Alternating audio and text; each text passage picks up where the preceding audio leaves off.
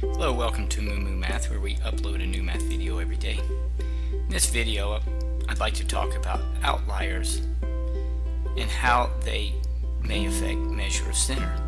An outlier is when one data value is much greater or much less than the rest of the data values in the set. An outlier may affect a measure of center. Determine how the outlier affects the median and the mean in the following quiz scores: 55, 88, 90, 93, 94. Let's first identify the outlier. Yes, it's 55. Next, let's find the median. Now let's determine how the outlier affects the median by finding the median without the outlier including. The median without the outlier is as follows. Did the median change? Yes. By how much? 1.5. Next, let's calculate the mean of these same data set.